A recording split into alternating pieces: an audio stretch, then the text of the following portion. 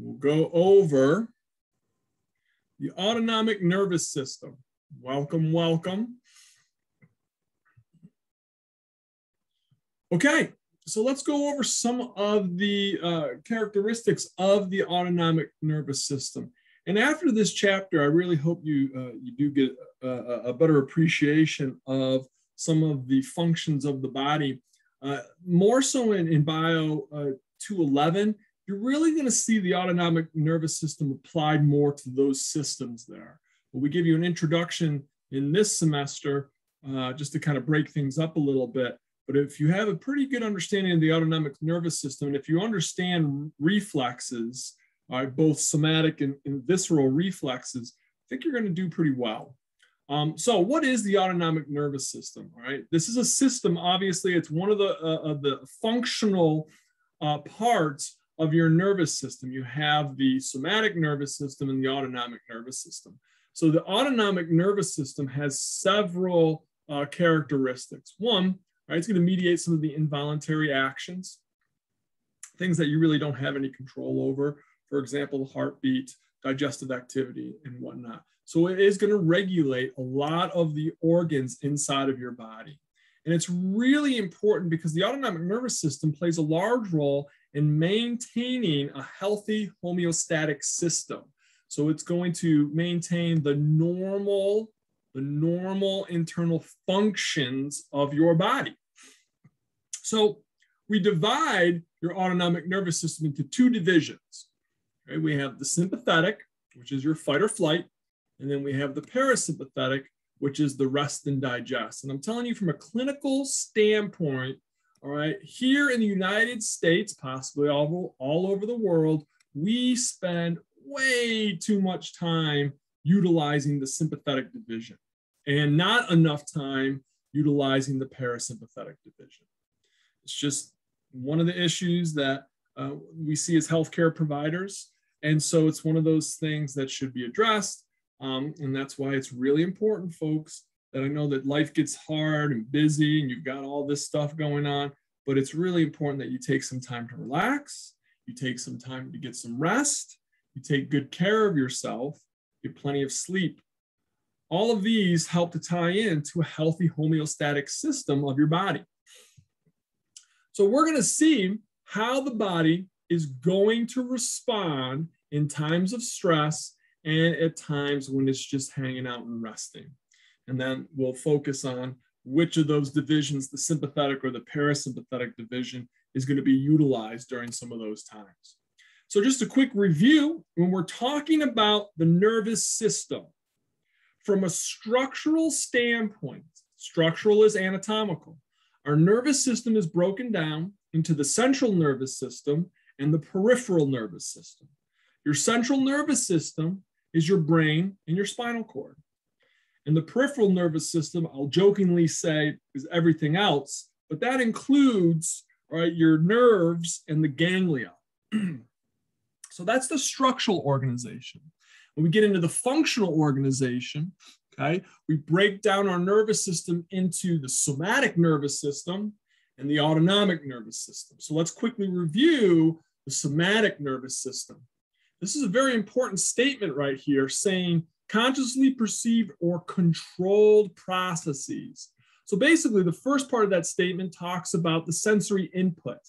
Your somatic nervous system is going to bring sensory input up to the central nervous system, and you're going to be able to consciously perceive whatever that stimuli was that the receptors transmitted the sensory input from.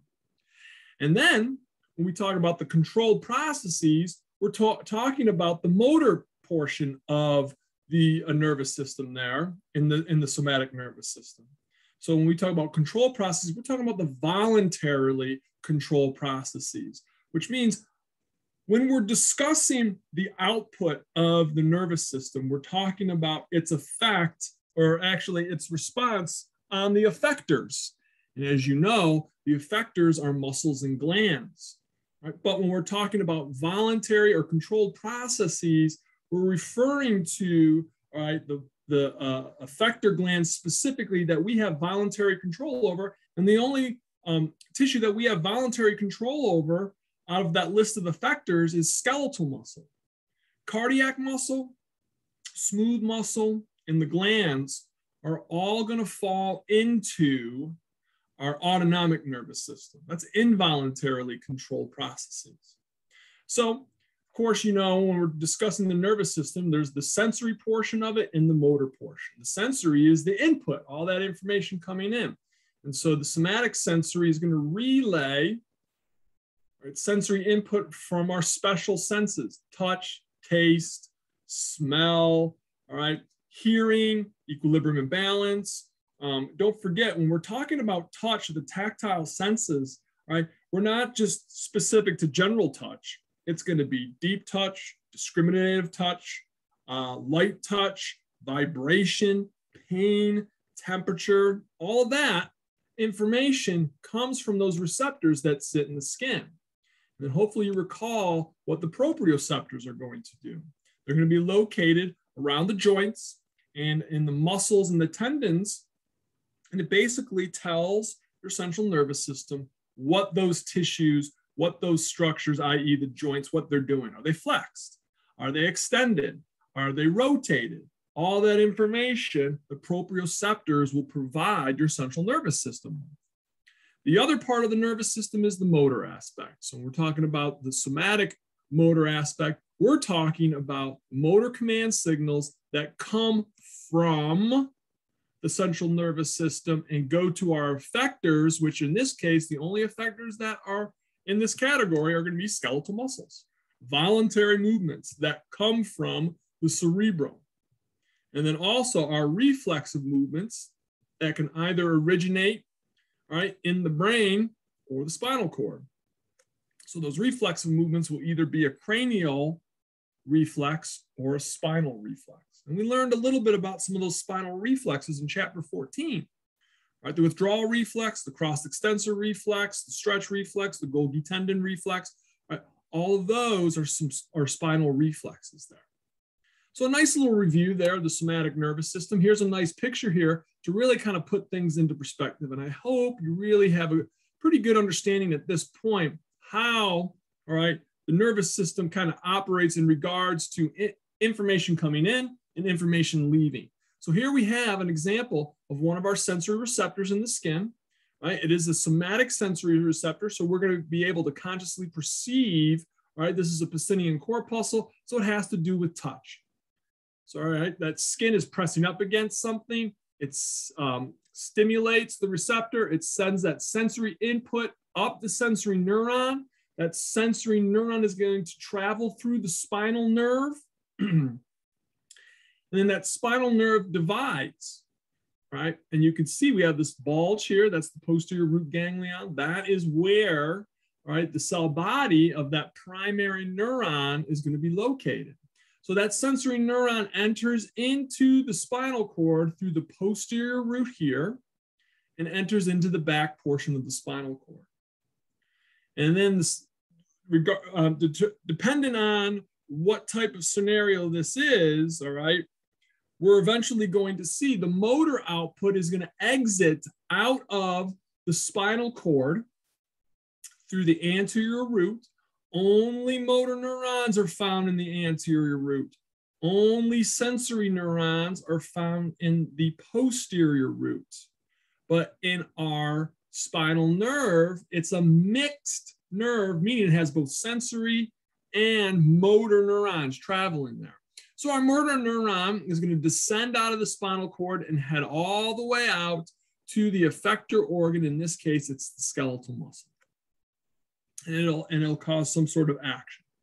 So there's the basic premise there of the somatic nervous system. So we're going to see some similarities when we get into the autonomic nervous system.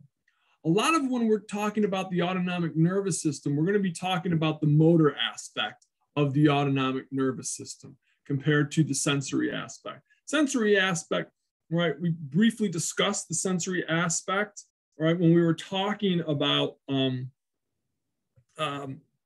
chapter 14 about some of those different tracks there. It's very similar in fact that you'll just have, right, these different receptors allocated throughout your body that are going to be involved in the autonomic nervous system. I'll talk about that here in a moment, okay? But first, all right, the autonomic nervous system is also known as the autonomic motor or the visceral motor system. And so again, it is going to process these regulated physiological functions, right, below the consciousness level, which means you won't know what's going on for the most part. And you don't know when your respiration rate goes from 12 breaths a minute to 14 or 15 breaths a minute. When your cardiac output, right, goes from 100 milliliters to 110 milliliters per heartbeat of blood pumping out.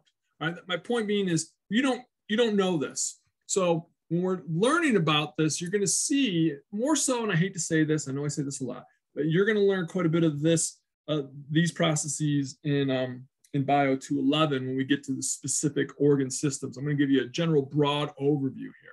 So basically, right, the autonomic nervous system is going to transmit signals from the central nervous system out to our effector organs. Well, what is that? Cardiac tissue in the heart, smooth muscle, and tons of systems throughout your body, blood vessels, respiratory system, digestive system, right? You're going to see it all over the place. Reproductive system, urinary tract system, okay, all of that. And to the glands. When you get into chapter 17, that's the first chapter that you'll cover in Bio 211, you're going to learn about all that beautiful, what's the word I want to use? The symphony of those processes of the endocrine system.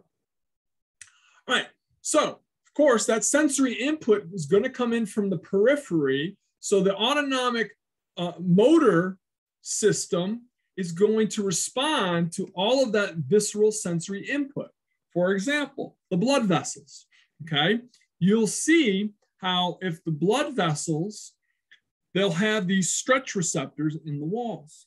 And if your blood pressure increases, because maybe you're exercising, and your blood is, your heart is pumping more blood, and so more blood goes into the blood vessels and it stretches out the blood vessel wall, that sensory input is going to travel up to the brainstem. And so the brainstem is then going to process that information, and then it's going to send down, all right, to the effector organ, its motor commands on how it's going to respond to that increased stretch in the blood vessels. How does it do that? Causes vasodilation, increases the diameter of the blood vessels, and it'll slow the heart down a little bit, or at least it'll try, decrease the heart rate and decrease how hard the heart's pumping. So all of this is to help to maintain homeostasis, that healthy, normal functioning of all the systems and the organism, which is you as a whole. So we try to keep all of these stimuli, these changes in the response to these changes within a certain range in the body. So for example, going back to blood pressure, right? Average blood pressure is about 120/80. And so when you start to exercise, it increases. And so your blood pressure, we want to keep your blood pressure when you are in a normal situation, as you're sitting here right now, we would like to keep your blood pressure about the average of 120/80, maybe a little bit less, maybe 110/70 or 75. Okay, but regardless, there's a range there. We don't want it to drop below 90/60, and we don't want it to go above 140/90. So we have this range, just like your body temperature. 98.6 is the average temperature. But if you go up above 100, 101, 102, we start to get nervous. If you drop down to 94, 93 degrees, we start to get nervous. All right, so we want to keep, all right, all of these measurements within a certain range. And the autonomic nervous system helps to maintain those ranges. So here you can see, right, nice diagram here representing the respiratory system. So here you have your lungs, and you have these visceral sensory neurons. And what they're doing is they monitor, okay, sensory input coming from the lungs, for example, stretch on the lung tissue and the blood vessels that are going to be found inside of these organs here. And so they're going to transmit that information up to the central nervous system. Now, it's going to be a little bit of a different pathway when we're talking about the motor pathway, but essentially the sensory nervous neuron will travel up, ascend up into your central nervous system. And then, all right, your autonomic nervous system is going to respond to that sensory input, and it's going to decide on how it's going to respond. And so it's going to then respond by sending its motor command output out through the motor neuron, of course, exiting the spinal cord, heading through the anterior roots into the spinal nerve. It'll take a little bit more of a complicated route. We're going to go through some of this material in this chapter, right? But it'll eventually get back down to the effector organ. And depending on what that effector organ is, if it's smooth muscle that's found in the blood vessels of the respiratory system, right? Or if it's going to be that you're breathing too heavy, it'll slow down your respiration rate, maybe for a specific response. Or maybe we need to increase some of the mucus output in your respiratory tree here because you've traveled from the country where the air is beautiful and clean and crisp to the inner city of some big industrial metropolitan area, and there's an increased pollution rate. And so your body's like, well, the heck with that. I got to produce more mucus to protect the respiratory epithelium. So all of that can happen. And we're going to learn about how some of that works here, all right, today and on Thursday. All right, so let's start off by talking, like I said, if you notice here, all right, on our slides here, all right, the sensory part is pretty basic. You have your primary sensory neuron that's going to ascend up into the central nervous system. Where it gets a little bit different is when we talk about the motor aspect. So that's what we're going to be doing a lot today, is talking about, all right, the motor, the autonomic motor neurons here.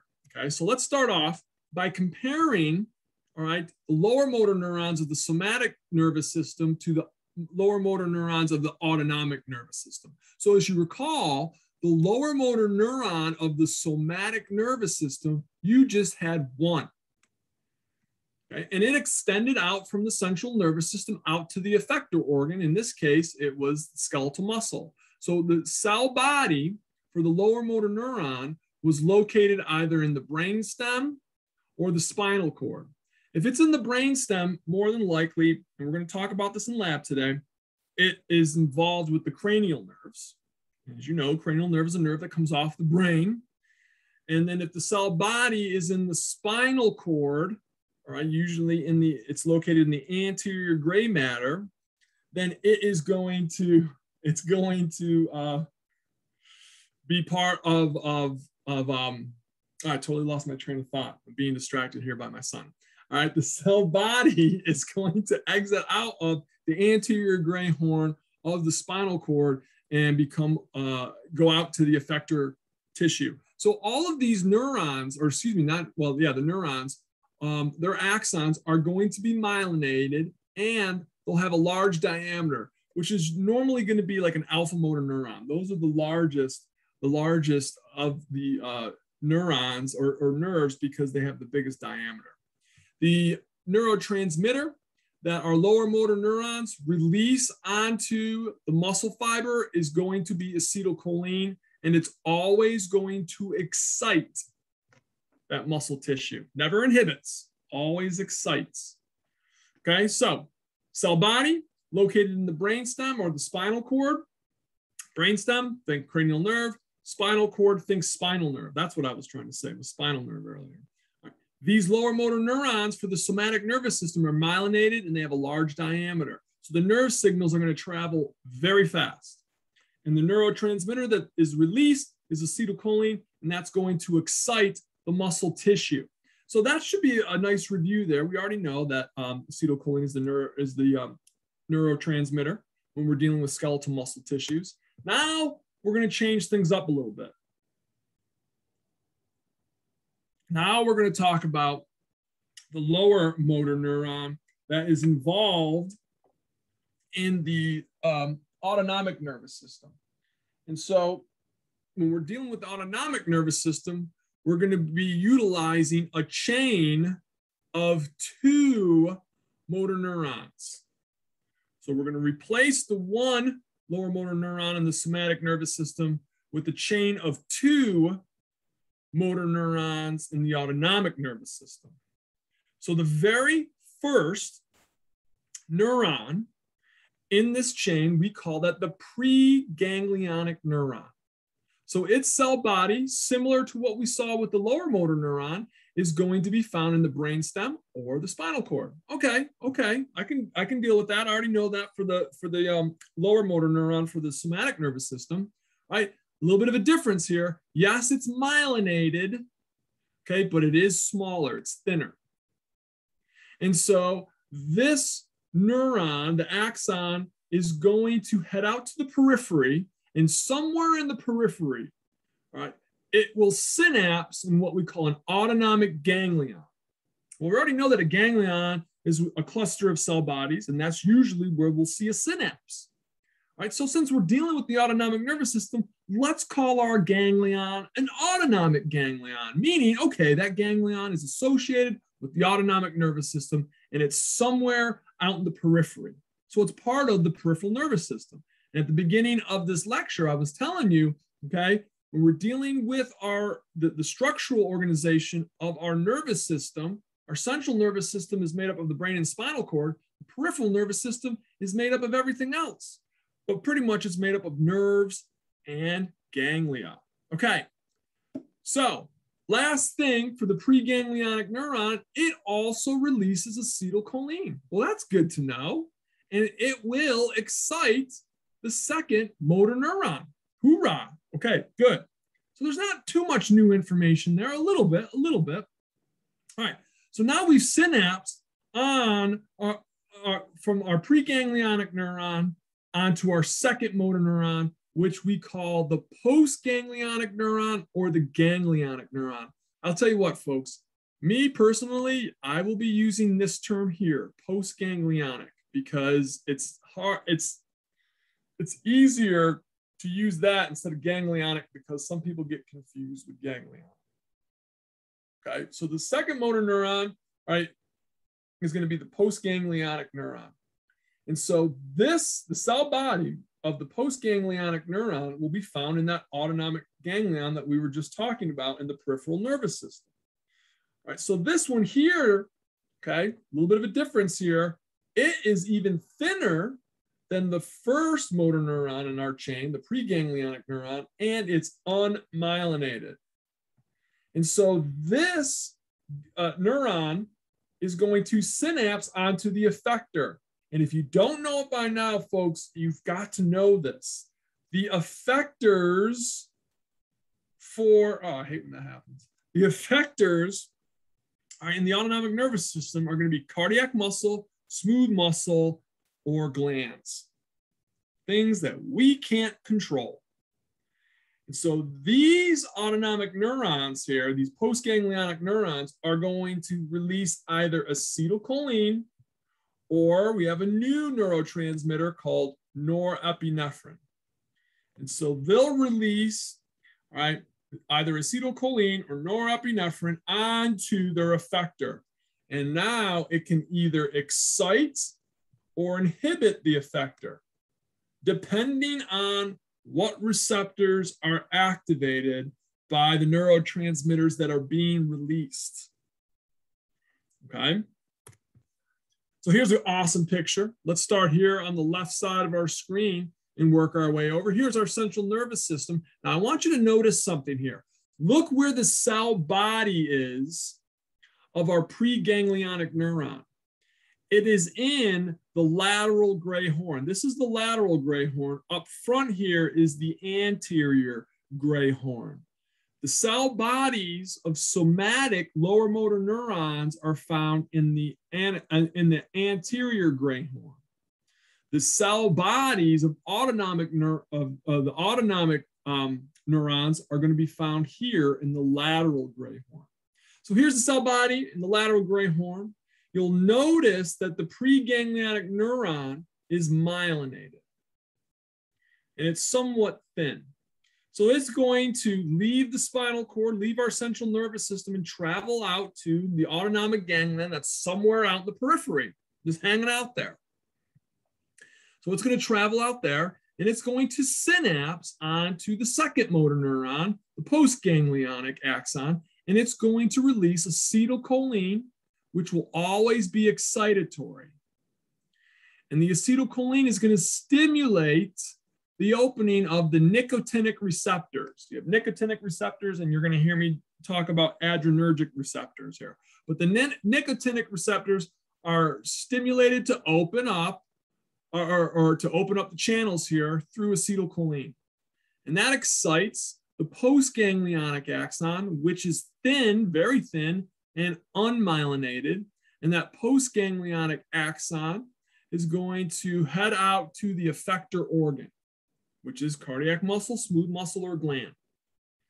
And that postganglionic axon, right, will release acetylcholine or norepinephrine, and it will either excite the effector organ or inhibit the effector organ, depending on which, right, receptors are activated by which neurotransmitter is being released.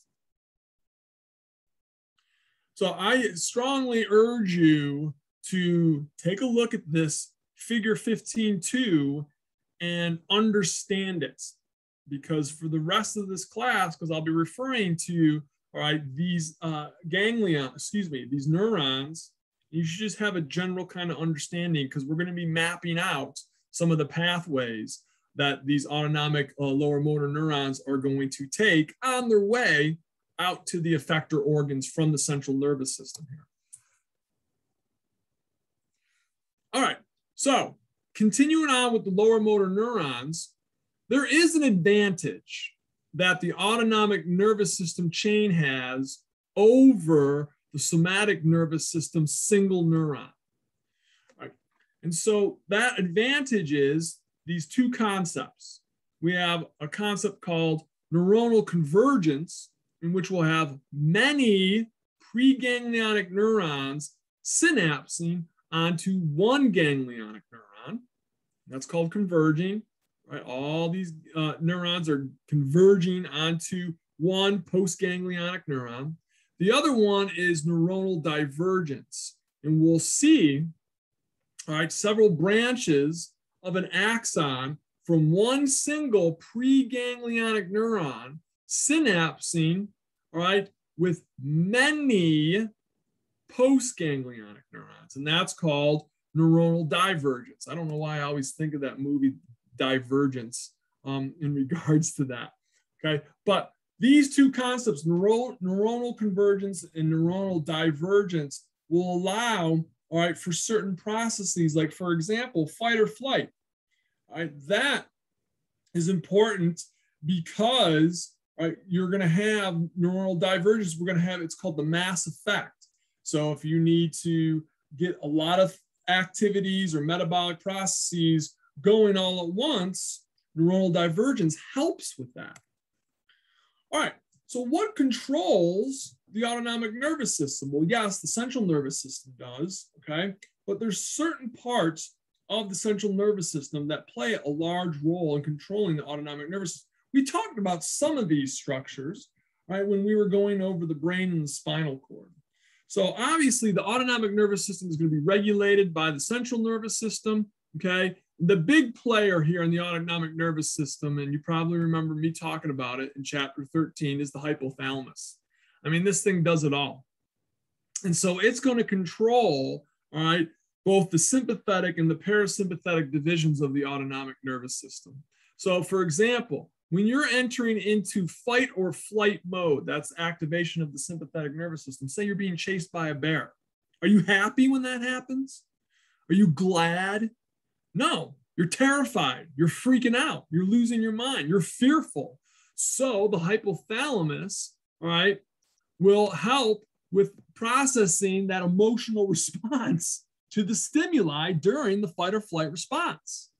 All right, we'll also see how the cerebral cortex plays a role in that. Well, you know, the frontal lobe there has to do with the interpretation of emotions, right, and how you process those.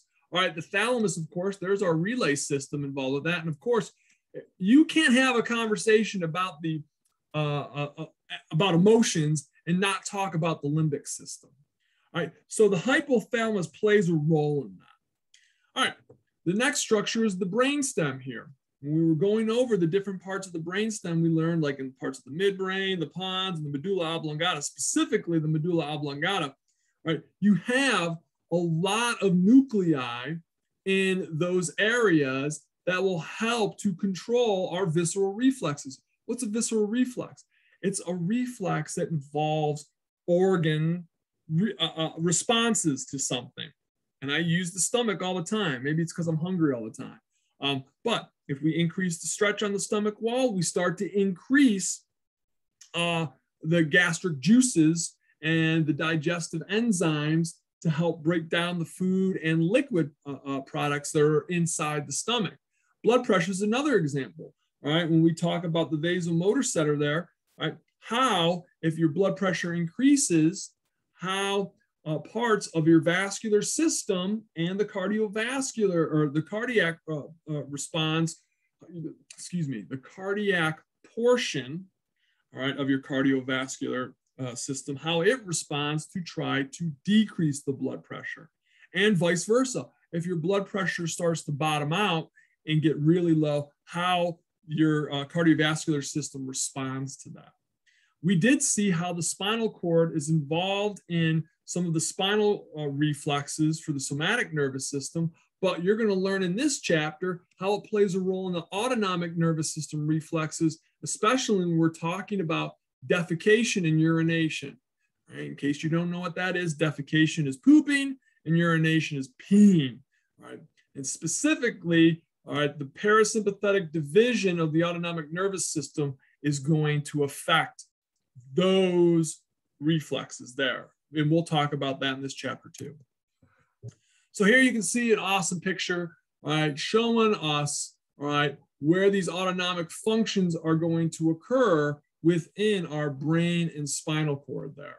Right? Again, the hypothalamus plays a huge role in the integration control center for a lot of these motor commands and that sensory input that's coming from specific areas in regards to responses that involve the autonomic nervous system there. All right, so let's talk about, all right, the two divisions. You've heard me mention them, but let's really talk about it. So we've got the parasympathetic division and the sympathetic division. Right? And it's true, they do have complementary functions, all right, where one is lacking, the other one, you know, might pick up. But I don't want you to think that they're always opposing in the responses that occur. A lot of students will say, oh, well, if the sympathetic division is for fight or flight, then the parasympathetic is going to be opposite for that in all of its aspects. It's not, all right?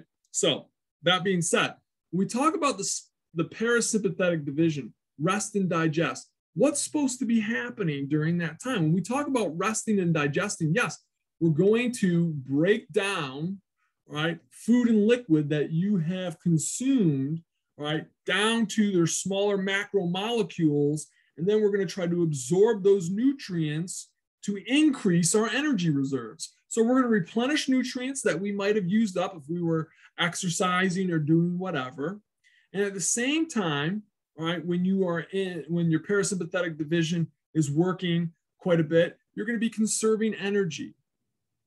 All right, so for the sympathetic, the fight or flight, you can see, all right, we're going to utilize the sympathetic division during times of exercise, all right, excitement and emergency, hence the fight or flight. But exercise, think of your not nervous systems, but different systems like your skeletal muscle is going to be engaging in a lot of activity during a run.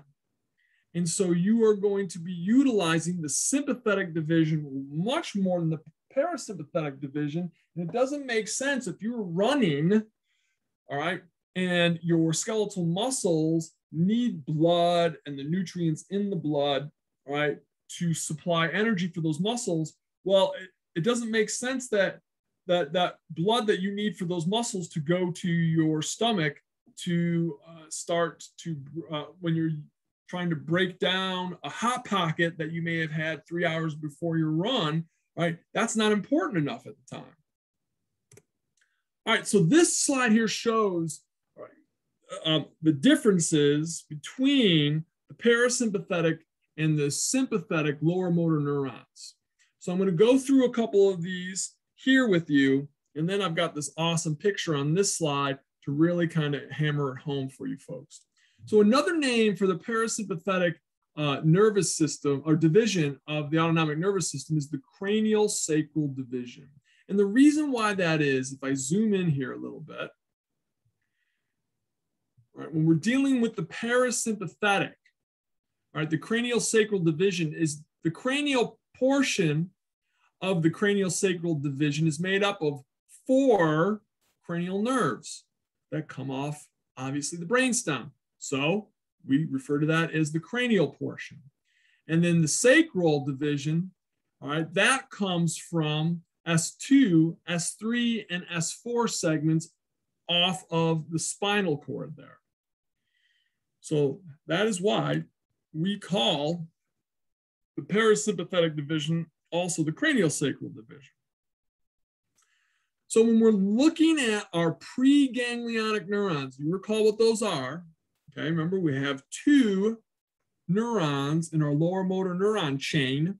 And so the preganglionic neurons are, the cell bodies are either going to be in the brainstem, in various nuclei in the brainstem, usually cranial nerves, or it's going to be in the lateral gray horn of the spinal cord. And in this case, it'll be in the lateral gray horn of the spinal cord in segments S2, S3, and S4, located down at the bottom of our spinal cord.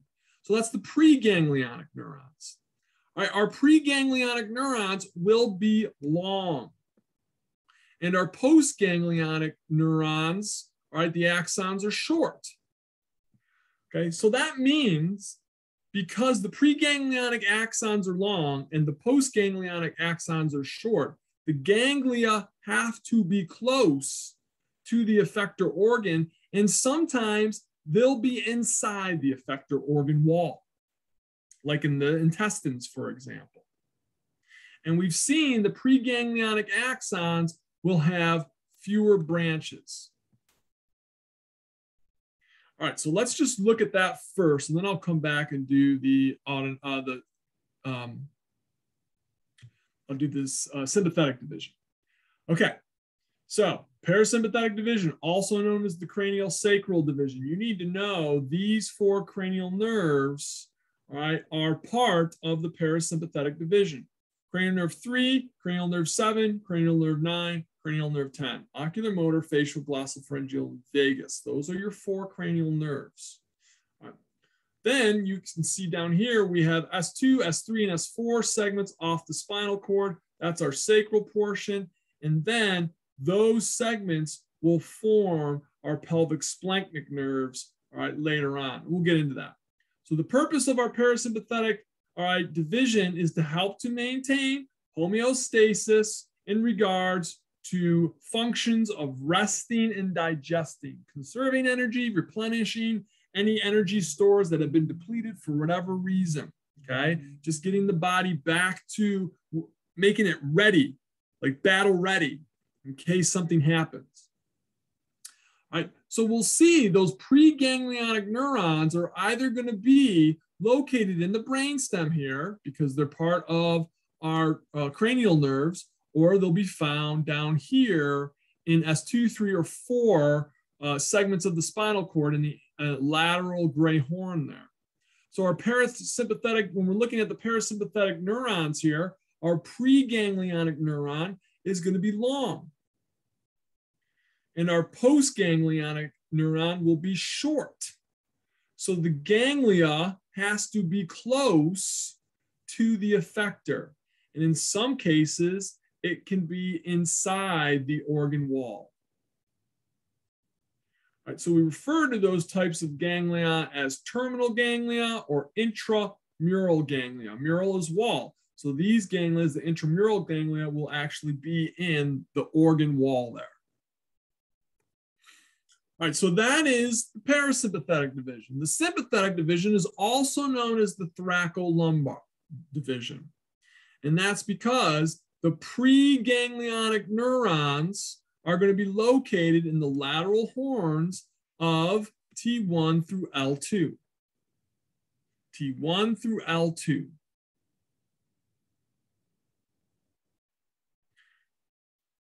So when we compare the sympathetic neurons to the parasympathetic neurons, we flip it. The preganglionic axons are short, whereas in the parasympathetic division, they're long. And the postganglionic axons are long, which is the opposite of the postganglionic axons in the parasympathetic division. So now in this situation, we have to bring our ganglia close to the spinal cord. Real close. And these preganglionic axons will have many or several branches that come off. So if you look here,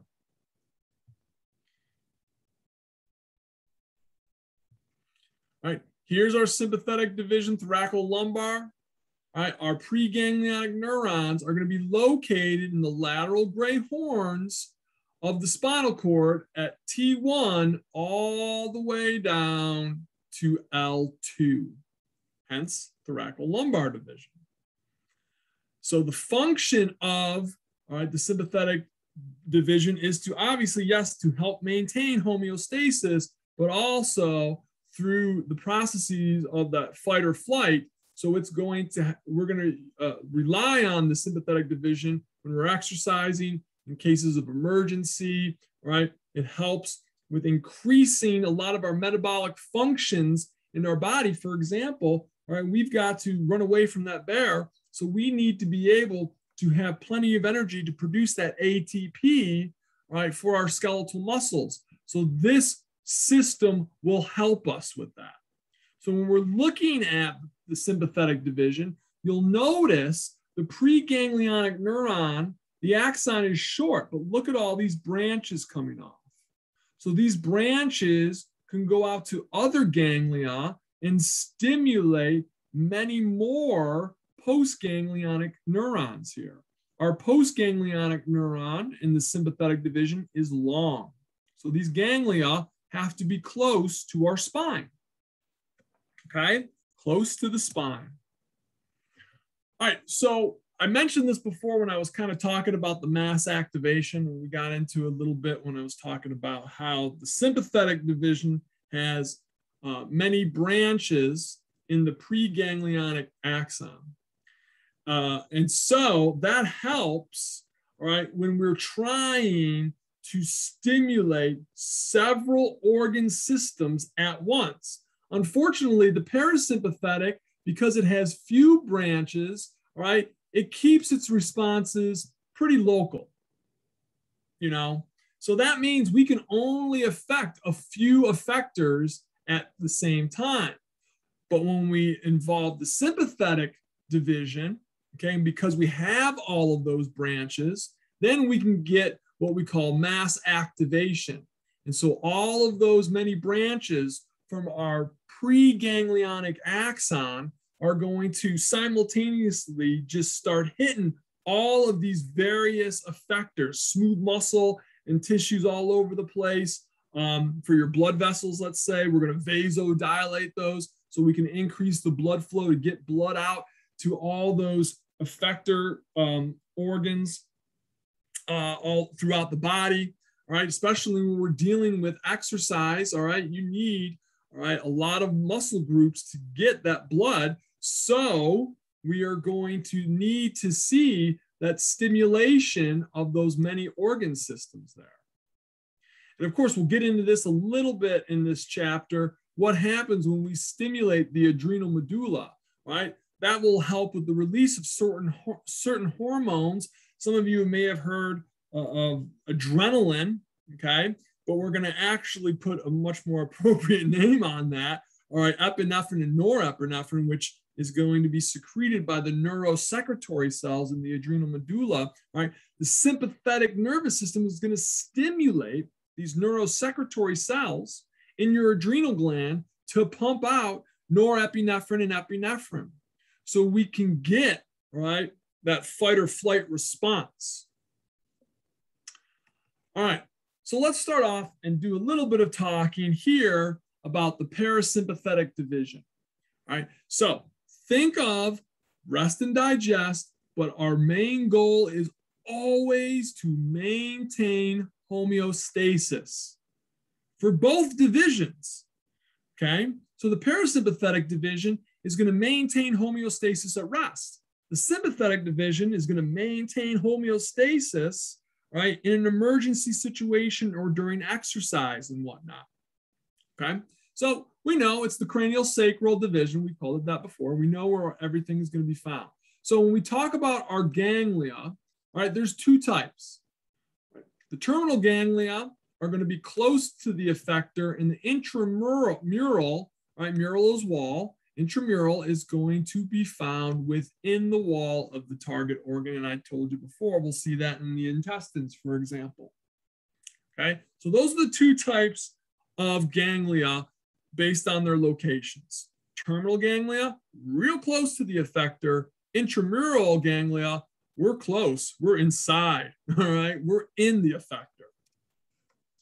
All right, so let's talk about the cranial components to the parasympathetic nervous system, also known as the cranial sacral division.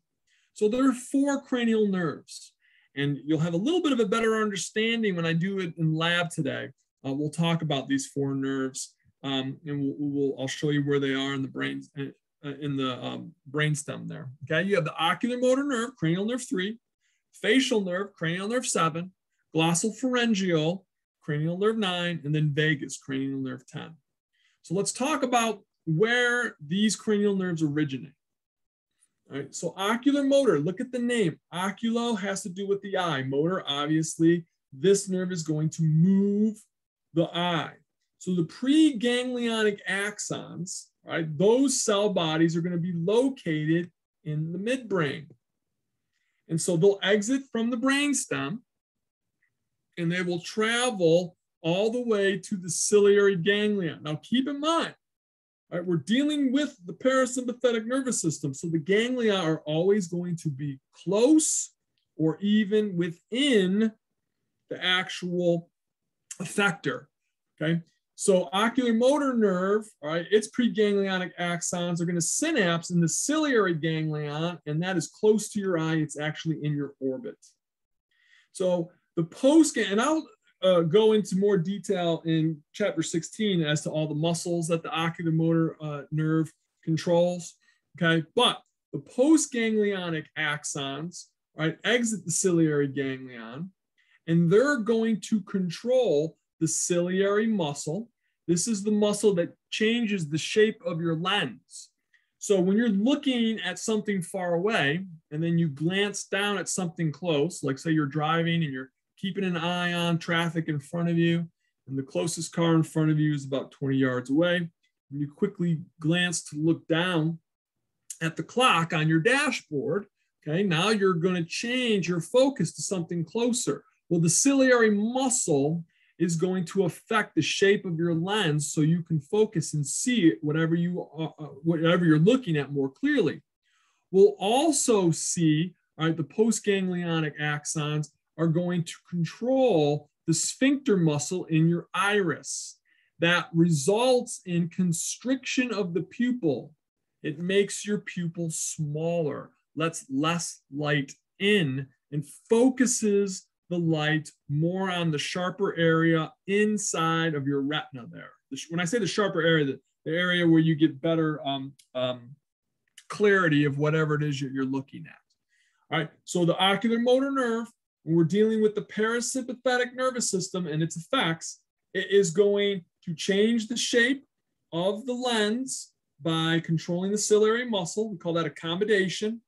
And it's going to constrict the pupil through the sphincter muscle in the iris.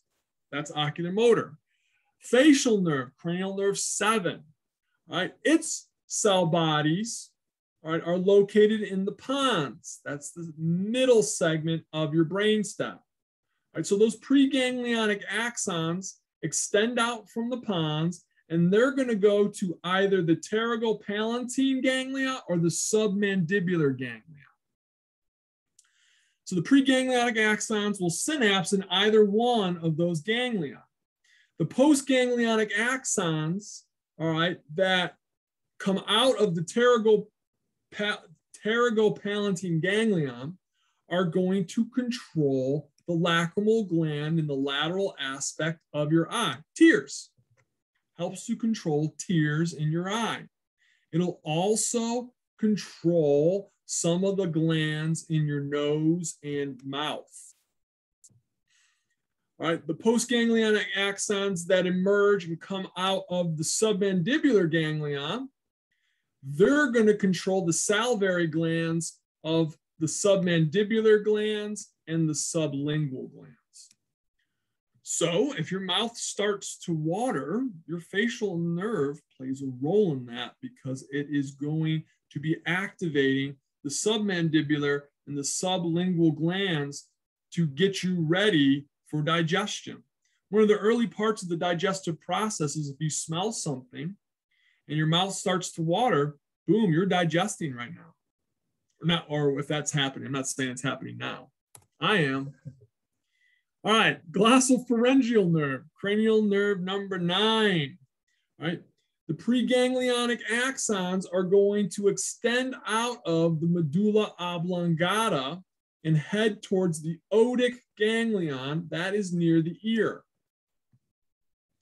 All right, the otic ganglion's postganglionic axons are going to stimulate the parotid salivary gland, which is the largest of the salivary glands. And that's located, believe it or not, right by the ramus of your jaw in front of your ear.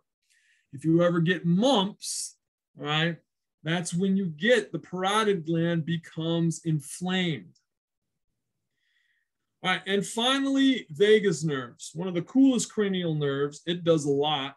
And when I talk to you about it in lab today, you'll see what I'm talking about.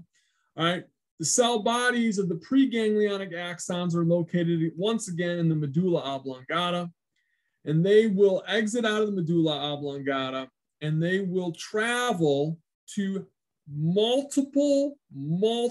many ganglia located all throughout the thorax and abdomen. I could spend a very long time going through all that. I won't, okay? All you need to know is that the vagus nerve is going to innervate many different organs and organ systems in your thorax and in your abdominal area there. All right. Some of the functions that the vagus nervus is going to have a hand in is going to be slowing down your heart rate, causing bronchoconstriction of the bronchioles in your respiratory system. Remember, parasympathetic division is rest and digest. So it is actually going to increase digestive secretions, increasing, all right, stomach acid and some of the actual digestive enzymes that are released in the stomach and in your small intestine. And also plays a role, remember, is to replenish nutrients. So we're going to help to store carbohydrates by stimulating certain processes like glycogenesis, in which we're going to take glucose and store it as glycogen. All right, so that's the cranial portion of the cranial sacral division. What about the sacral division? All right, we talked about the pelvic splanchnic nerves. The pelvic splanchnic nerves are going to be, all right, the preganglionic axons, which are located in, all right, the lateral gray regions of S2, 3, and S4. So those are going to exit out from the spinal cord, and they're going to then head out to either a terminal or intramural ganglia located near our effector. So there's a couple different plexuses, and this is a kind of a new term for us when we're talking about what a plexus is. A plexus is going to be a grouping of nerves. All right. So here in the pelvic splanchnic nerves, all right, these pelvic splanchnic nerves will form the superior and the inferior hypogastric plexuses. And they're going to go and innervate various tissues in the abdominal and pelvic region here. So for example, you'll see smooth muscle contraction. Where could that possibly be? Well, all right, that could be in various regions throughout your digestive system, specifically the terminal end of the digestive system, including the rectum, the large intestine, parts of the small intestine. All right, we're going to see increased secretions, all right, in the urinary and digestive systems because, all right, when we are starting to digest food, all right, we need secretions of digestive enzymes and also mucus to help lubricate our digestive tract so we don't start to damage things. And then, of course, in our reproductive system, we'll see penile and clitoral erection there. So this picture here is showing you all these vast structures here. We'll start up here, the cranial division. You can see the individual cranial nerves, all right, and their associated ganglia here. And then the end organs here. I know I already talked about it, so I won't go through that, all right? But cranial nerve 3, all right, will have its preganglionic neuron synapsing at the ciliary ganglion onto the postganglionic neuron that heads out, all right, to a variety of different structures related to the eye. And then you can see, look at, for example, cranial nerve 10. It's a killer. Look at all these plexi, but more importantly, look at all these different organs, okay? It goes on and on and on, right? So again, the vagus nerve, and I don't think I've told you folks this, but if you're sitting down and you're taking a test and you have no idea what the answer is, you studied really hard, your brain's fried, all right? You have no idea what the answer is. If one of the answer choices is the vagus nerve, you should mark it down. That's what I always did, vagus nerve. And in most times I was right, because if you look at the picture here, you can see the vagus nerve, all right, innervates all these various structures all over the place here. And then when we get down here to the sacral division, you'll see S2, 3, and 4 coming off of the spinal cord here, and they'll form the pelvic splanchnic nerves. And those pelvic splanchnic nerves, all right, will then form these hypogastric plexi, the superior and inferior hypogastric plexi, and then they'll give off nerves that will innervate just various structures throughout, right? Some of our reproductive organs, some of our urinary tract organs, right? Some of the distal portions of our digestive system here, and some other structures here, all right, in the reproductive system. All right, so that's the parasympathetic division there. I'll start off here talking a little bit about the sympathetic division, and then we'll take our break here. All right, our sympathetic division, okay, utilized in cases of emergency and exercise, right, also known as the thoracolumbar division. Right, in this scenario here, the ganglia are going to be close to the central nervous system because our preganglionic axons are short. But we're going to go through a number of these pathways here. This is where stuff kind of gets a little bit more complicated. So I'll talk for a little bit and then I'm going to take a break because I know that you folks need your brains to be rested when I get into these pathways. I already taught this stuff earlier this morning, right? But it's a lot to take in, okay? So let's first look at, all right, some of the organization and basically the anatomy of the sympathetic division here. All right, so let's start off with our preganglionic neurons. The cell bodies are going to be found in the lateral horn, right, at the spinal segments of T1 through L2. And of course, they're going to be myelinated, and so they're going to exit out of the anterior roots of the T1 through L2 spinal segments, and they will then travel into the spinal nerves. And this is when things start to get a little complicated because we're going to start to see, all right, them branch off. So before I go over that, I want to talk to you about some of the structures here so you can understand, where things are going and what's happening when these neurons do branch off. Okay, so there's a structure called the sympathetic trunk and the sympathetic ganglia, which are part of a trunk. So I want you to think, all right, of the sympathetic trunk and ganglia as a pearl necklace, except the pearls, the pearls are not going to be one against the next one. You know, remember when we were talking about actin and myosin, and actin, all right, our thin myofilament there, it was a pearl necklace twisted with another pearl necklace. It's a little bit different than that. So you're going to have the actual string, which is going to be made up of the axons.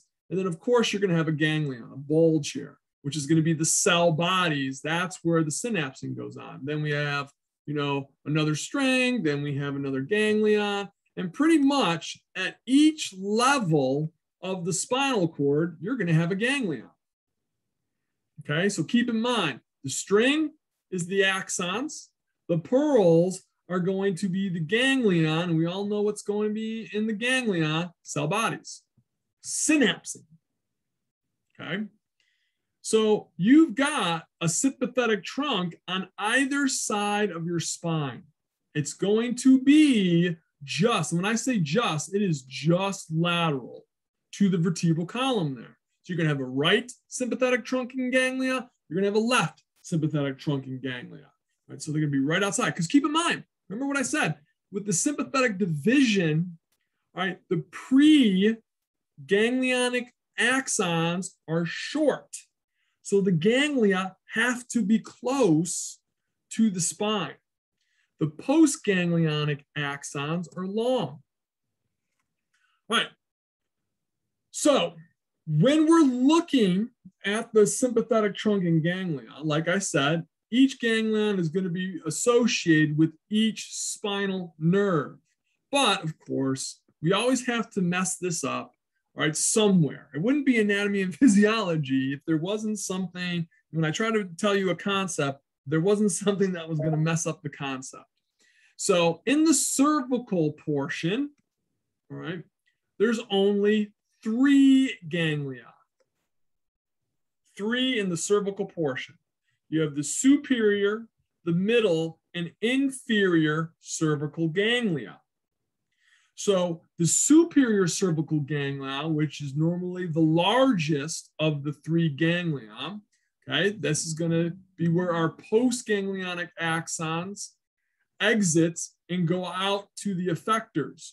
Okay, well, these postganglionic axons are going to go out to the head, neck, and thoracic viscera. So what are some of these structures? Well, look at the list below. Sweat glands, that's a gland. That's still a gland, right? So that falls within our effector organs. Blood vessels, we're talking about the smooth muscle in those blood vessels so we can vasodilate or vasoconstrict.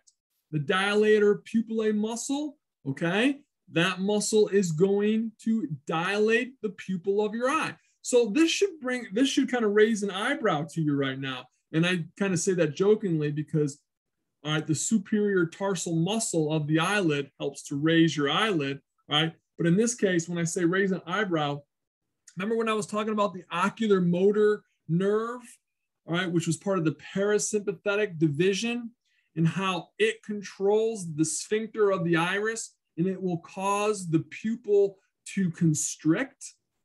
Then now we just learned, all right, that here in the superior cervical ganglia, you have postganglionic axons that are going to go to the head, and it's going to control the dilator pupillae muscle.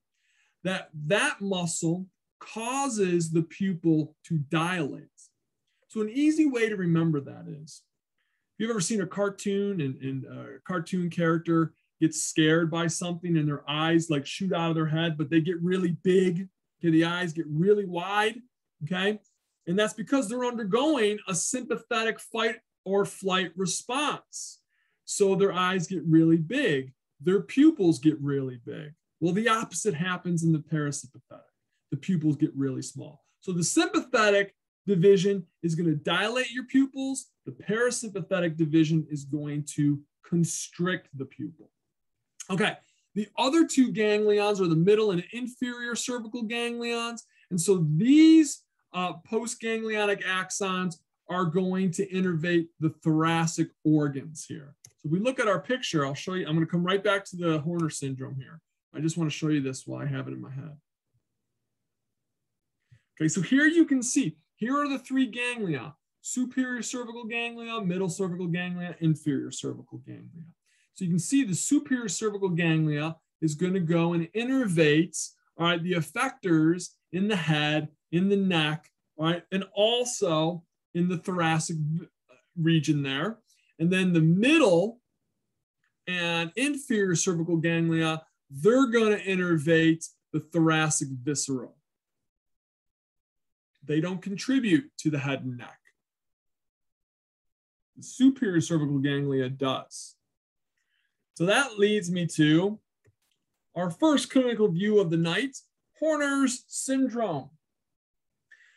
So you're minding your own business, you're walking down the street and someone throws a rock and it hits you in the neck. Ouch. And it hits you right where your neck and your shoulders meet. And they have successfully damaged, all right, your cervical sympathetic trunk.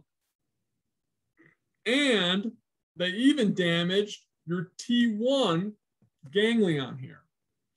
So as a result, you will have, all right, what we call ptosis, meiosis, anhidrosis, and facial flushing. These are the four clinical hallmark symptoms of Horner syndrome when you damage your cervical sympathetic trunk. All right, the ptosis here is where we're going to see the paralysis of that superior tarsal muscle. Remember, I told you, right, that superior tarsal muscle is the muscle of your eyelid, helps to raise your eyelid. So if you damage the nerve, all right, or the axons that innervate that muscle, you get paralysis, so you get drooping of your upper eyelid there, the superior eyelid. Meiosis, right? Remember we talked about, all right, the dilator pupillae muscle, all right, is now not going to work because we've damaged the neurons that stimulate it to dilate. So what we'll see is, since it can't dilate, the parasympathetic nervous system is free at will to constrict the pupil. There's no opposition to the constriction with dilation because our dilator muscle is busted. So all we can do is constrict the pupil. Anhidrosis, you're not sweating anymore. Sweating only has to do with the sympathetic nervous system, right? And since it's not receiving any input from the sympathetic nervous system, or excuse me, output, I should say, from the sympathetic nervous system, you can't sweat. And also, since the sympathetic nervous system has been damaged, we'll talk more about this at the end of this chapter when we're talking about this, the autonomic nervous system's effect on your blood vessels there. The sympathetic nervous system is what controls the dilation and constriction of your blood vessels. Since we've damaged that, the only thing your blood vessels can do is vasodilate. And when you vasodilate, more blood flows to that area, hence the flushing. You appear more red. So ptosis, meiosis, anhidrosis, and facial flushing. All right, so here you can see in a live, gross, all right, picture here.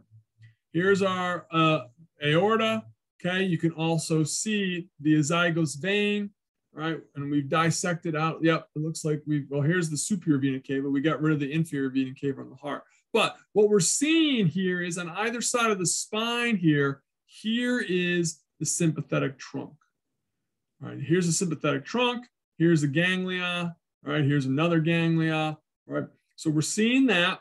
And then we're going to get into this, not tonight. All right, the gray and white rami communicantes. All right, those are the on and off ramps from our spinal nerve. And then we'll talk about the splanchnic nerves next class. This is a perfect place for me to stop.